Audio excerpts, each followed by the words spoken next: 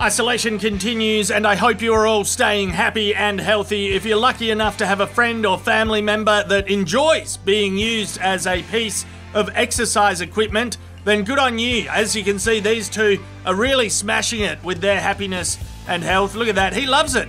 He absolutely loves being used as a fucking ropey rope thing. Yeah, no, he does. He's a top mate. Here's a tutorial on how to take your pants off while doing a handstand. You know, the amount of knowledge sharing happening online has been incredible. Talented people with skills have been so accessible. If you're motivated, you can learn how to shred the Bohemian Rhapsody guitar solo directly from Brian May, or how to play tennis good from Federer and Nadal, or yeah, how to take your pants off in a handstand position. I've not done any of these things yet, but I'm getting round to it. Here's a spready to the gods and bam, show over. You can still make cooking a social activity too, by the way. This legend is showing off his new pizza oven to all his friends. Here's another bloke that's ready to invite everyone over for a barbecue. I can practically smell it. You can imagine that it fucking smells delicious. Looks great as well.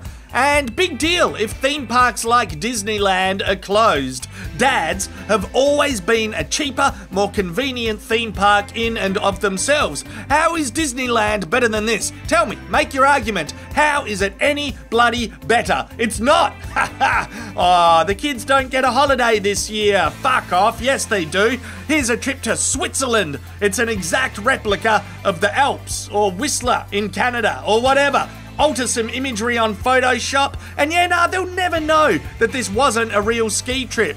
More music, lots of wankers are creating fantastic music.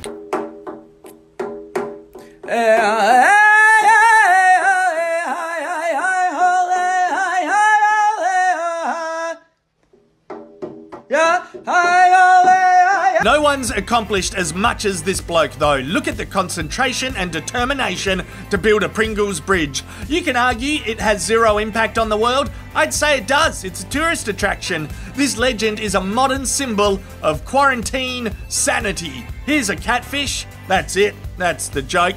It's not even my original joke, but I'm doing what I can for you in this pandemic. Fuck me. This cat is also a modern symbol of quarantine sanity. Let it be known that May 2020 was the exact moment that sheep seized control of the planet. No, seriously, sheep are appearing everywhere. It's a dystopian future no one predicted, and it's fair dinkum bloody awesome. Look at Turkey, absolutely fucked on by sheep.